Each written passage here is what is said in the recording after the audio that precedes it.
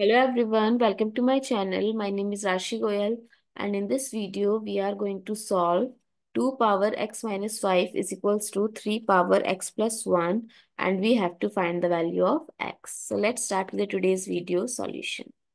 So according to exponent rule, x power m minus n, we can write it as x power m by x power n. And similarly, x power m plus n, we can write x power m times x power n. So 2 power x by 2 power 5 here, and here 3 power x times 3. Now 2 power x by 3 power x is equals to 2 power 5 times 3. Another exponent rule, x power m by y power m, we can write x by y whole power m.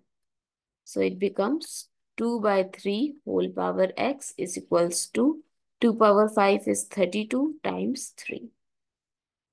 Now 2 by 3 whole power x is equals to 96. Now I am taking log on both sides.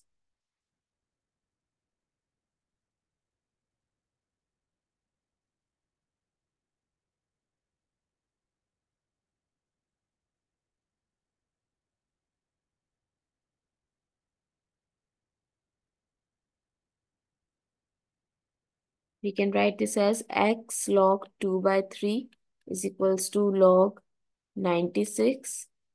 Now I'm going to divide with log 2 by 3 both sides.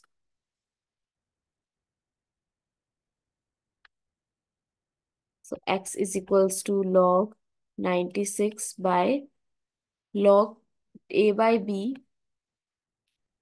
is equals to log a minus log b.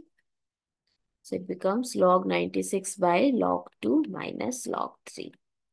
This is the value of x.